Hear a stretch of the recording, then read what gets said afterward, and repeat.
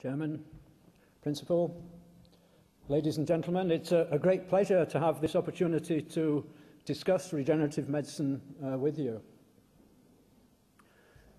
I'd like to provide a context for modern biomedical research by actually looking back into the past and looking at the way in which treatments, which these days I think we take for granted, but which have been of great benefit to most of us, were developed and have matured over the years. And then I'll turn and look forward into the way in which I think that regenerative medicine can do similar things in the future. If you think in terms of immunization, vaccination, which is something which I'm sure all of us have had for one disease or another, it's around about 300 years since people were first beginning to think of this, when a technique which had arisen in the Far East moved gradually around the world to Europe, because people had begun to realize that someone who had been infected by a particular disease rarely was infected again, and that it was possible that if you took infective material from one person, or an animal in fact, and put it into somebody who had not had the infection, that you could give resistance to the infection. And it was Jenner in this country who, 1790 or thereabouts, first looked at this systematically, taking cowpox infection and putting it into people and finding that that conferred resistance to smallpox infection. And during the 19th century, there was a steady flow of both basic biological work to understand what was happening in this situation and empirical studies to try things in the hope that they would work, which led to the development of the first vaccines for a variety of different diseases. The beginning of the 20th century, I think there were vaccines available for many diseases, whooping cough, TB. But it's a process which took many more years to reach the full collection of treatments which probably most of our children and grandchildren have had. I expect most of us remember the 1950s when smallpox vaccination came through. Joseph Salk from the United States developing one particular treatment. So this is a thing which we take for granted, which has removed the occurrence of many childhood diseases. It's increased our lifespan, our health span, because of research carried out over a period of 200 or 300 years. Another thing to remember, actually, with a great contribution from here in Edinburgh, is the introduction of anaesthetics, with James Simpson being somebody who had a huge role to play in that development. I'm sure all of you know that the maternity clinic here at the Royal Infirmary is named after him, reflecting the great benefit to women in childbirth, because he was one of the first people to administer chloroform and other anaesthetics to women as a way of ameliorating the pain of childbirth. And of course, we've all seen representations of one kind or another of surgery being carried out in those days without anaesthesia, when really the approach seemed to be as quick as possible, but there was very, very little possibility of preventing the development of pain, until people like Simpson did experiments on themselves and their friends to identify the compounds which were able to render somebody insensible, but with a full recovery. I imagine many of you know that at the time of his funeral, the streets of Edinburgh were lined by thousands of people in respect, showing respect for the contribution that he'd made. And he is, of course, buried in Westminster Abbey.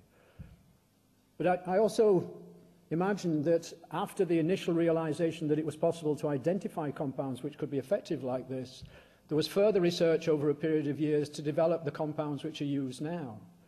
And I guess most of us in this room will have had an anesthetic, if nothing else, a local anesthetic for dental treatment, if not a general anesthetic. So again, it's something which has matured over a period of years and which we have great benefit from and perhaps take for granted. The 19th century was also a period when people appreciated the benefit of aseptic technique, because until then, women who had successfully delivered children were often the victim of a secondary infection, which might claim their life, if not just make them seriously ill. And it was Joseph Lister, who worked here, Glasgow and London, who first recognized the important benefits from clean technique, aseptic technique, and the use of sterilizing compounds like carbolic acid. And again, this is something which I'm sure has been refined over the years to be a much more effective procedure. And I think just a few minutes research with Google on the computer would demonstrate similar sequences with antibiotics, with the first treatments for cancer. And of course, if you come into the last 50 years or so, there have been many things which have been developed, like microsurgery, which is critical for organ transplantation, in vitro fertilization, a whole range of different things which have come about in the last 50 years.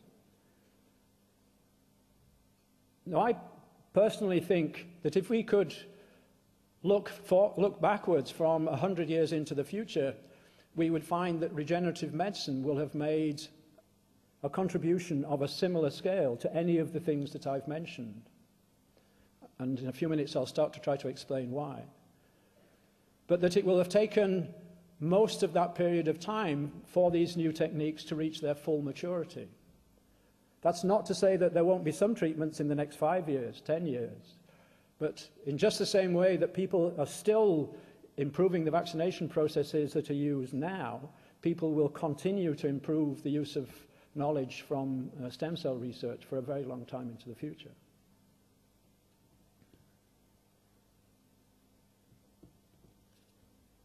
So stem cells, as the chairman indicated, the things which will come in from the Centre of Regenerative Medicine will arise from research with stem cells. What are they? What do we actually mean by stem cells? Well, a very important stem cell, if you like, is the embryo, because from that single cell comes all of the different tissues that make up a person: bone and muscle and skin, the nervous system. And almost all of those cells have the same genetic information. There are a few exceptions, but almost all of them have the same genetic information. And the way in which all of the different tissues are formed is because there are a series of mechanisms which control the way that the genetic information functions, so that some cells will become muscle and some will become skin. We're beginning to understand some of those mechanisms, but it would be wrong to say that we understand them fully. Until 10 years or so ago, we used to think that the mechanisms which bring about those changes were so complex and so rigidly fixed that it would not be possible to reverse them. And the most profound outcome from the Dolly experiment was to demonstrate that that's not true. If you put the genetic information into an egg, in some cases, its function will be changed back to be that equivalent to an embryo at the very beginning of development, and that embryo will be able to develop to term and produce a clone. But in a few moments, I'm going to come to a more startling way of achieving similar things, which I think will be critical, is already critical for stem cell research. It is possible in some species, including our own, to derive stem cells from embryos which retain the ability to form all of the different tissues, embryo stem cells. They are called pluripotent because of this potency, this ability to form all of the different tissues. They have a second characteristic, which is that they can grow for a very long period of time. So you can produce extraordinarily large numbers of cells which are genetically and physiologically the same and retaining the ability to form all of the different tissues. An extraordinary potential, which has been very important in research in the mouse, which was the first species from which embryo stem cells were obtained.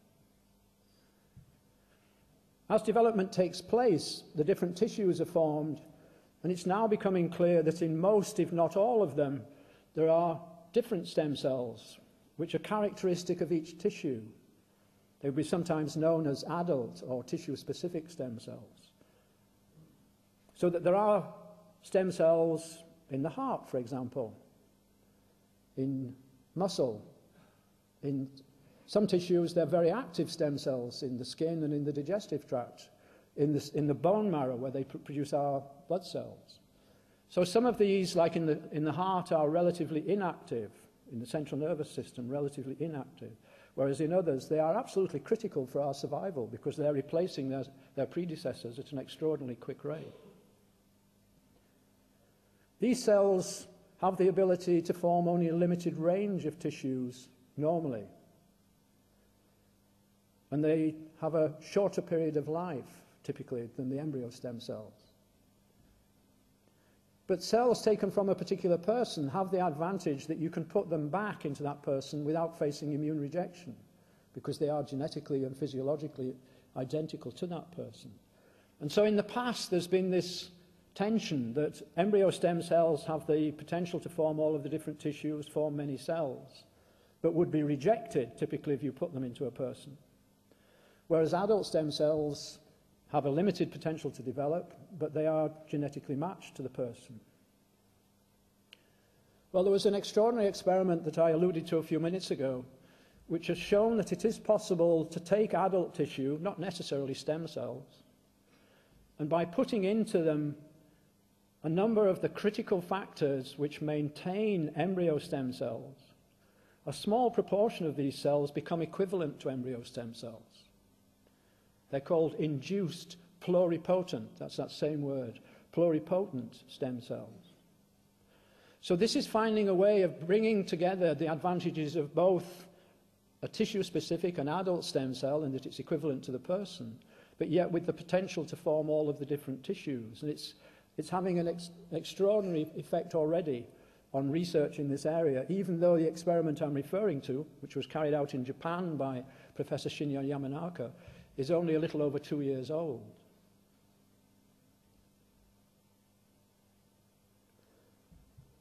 When we think of stem cells and therapy, we almost always leap straight to the idea of cell therapy, of being able to replace those cells in a person that have been lost or damaged because of a particular disease. And we think that to focus on that is to overlook the enormous potential benefits of being able to use these cells for research. And so I'm going to talk a little bit about that before coming back finally to the subject of cell therapy.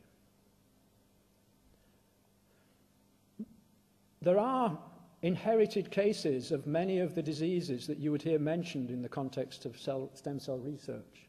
Parkinson's disease, multiple sclerosis, cancers. Motor neuron disease is one where there is a particular focus of activity here in Edinburgh.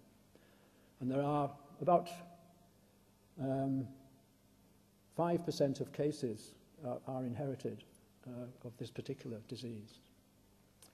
What this means is that if we use the new technique of producing pluripotent cells from a cell taken from somebody who has this disease and has inherited it, these cells are genetically equivalent to the cells in that person, and from a physiological point of view, equivalent to those in the person when they were a fetus or a newborn child.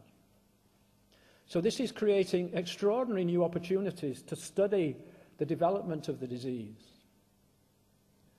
Motor neuron disease, as its name implies, affects nerves in the brain and in the spinal cord, so it's not possible to obtain them from patients. By the time they pass away, there are many secondary changes. And researchers in this field have been impatient to have cells of the kind I've just mentioned to study for a long time, and this is creating the new opportunity. So a number of labs, including one in the centre, have got cells which are equivalent to those from patients with inherited forms of motor neuron disease. So we can contrast these with cells from a healthy person to try to identify for the first time the difference. What is it that's functioning differently, abnormally in the patient, and ultimately leading to the symptoms of motor neuron disease? If we can identify that, it may be possible to find a way of having a high-throughput assay, a high-throughput test in the laboratory to look for compounds which are able to prevent those symptoms, or at least perhaps the next stage, to prevent the effects of those symptoms. It's believed to be an abnormal accumulation of a protein outside the nucleus. So can we find ways of changing that? So this is a totally new opportunity to study any of the many inherited diseases where the cause isn't known, provided only that we can form the tissue which is affected in the disease. And there are colleagues here in the university who can produce motor neurons and other nerves in the lab from these pluripotent cells. Given only the ability to make pluripotent cells and the ability to make them the tissue which is affected, this can be used to study a range of different diseases. So, although this is new, we've already had conversations with colleagues who are interested in a number of other neurodegenerative diseases, but something as different as asthma, for example. So there'll be, I think, an extraordinary explosion of activity using these new techniques and casting light onto at least some of these diseases. It's terribly easy in the optimism of the new moment to give the impression that we'll solve all of the problems in 5 years. And I've already indicated it'll take longer than 5 years. It's also important to point out that there will sometimes be technical reasons why we can't understand some of the diseases. It's important to mention that as well. So cell therapy. I think that cell therapy will come along. Some of you will have noticed that there was permission granted recently for 2 clinical trials in Scotland, one of which involves the centre, one involves a company based in the south of England, treating different forms of eye disease in one case and stroke in the other. So cell therapy will certainly come through. I personally have never believed in patient-specific cell therapy. There are hundreds of thousands of people in this country alone, and by that, of course, I mean Scotland, with diseases like Parkinson's, diabetes, hundreds of thousands of new patients every year. To think that you could produce a cell line for each person, I think, is just not practicable. Another advantage of the induced pluripotent cells is because you know the person they came from, you know the genetic makeup, you know the genotype, the blood type. So it means it becomes feasible to think of creating a bank of very carefully selected genotypes. And there are people doing the calculations as to how many cell lines you'd need to have in a library in order to be able to treat most people with a reasonable immunological match. And it's of the order of 100, which is, I think, an attainable number, whereas individual treatment probably isn't attainable, in my view. There's a difference between the research I described first and the therapy, in that if you're going to put cells into people, you need to know absolutely everything about them and to be absolutely certain of their quality, that they are exactly what you think they are, which is really challenging with our present state of knowledge. You can tolerate rather greater error if you're going to use the cells in the laboratory for this screening sort of approach. You want them to be as good as possible, but a slight error would be acceptable. So I think my view is that for a number of years, perhaps a decade or two, most of the use will be for research, during which time not only will we learn about diseases, but we'll also become more adept at controlling and producing exactly the cell types that we want. And then it'll become possible to, and practicable to think carefully about how to use the cells in therapy. So just one more point. I hope I've painted out to you ways in which this research may contribute new treatments. I think Edinburgh is particularly well placed to carry out this sort of research because of its medical school, part of which is next to the Royal Infirmary, so that I and my colleagues will be based in our new building at the back of the Royal Infirmary, with immediate access to clinicians and patients, with a clinical trials unit well positioned to organise this very critical stage in the development of new therapies. The biopark wrapped around the back of the Royal Infirmary will provide a superb environment for companies, and we have a very strong commitment to work with them through ERI, with the support of Scottish Enterprise as well, to attract companies and to start new companies to exploit this knowledge. And then last but not least, my colleagues are very strongly committed to the importance of training.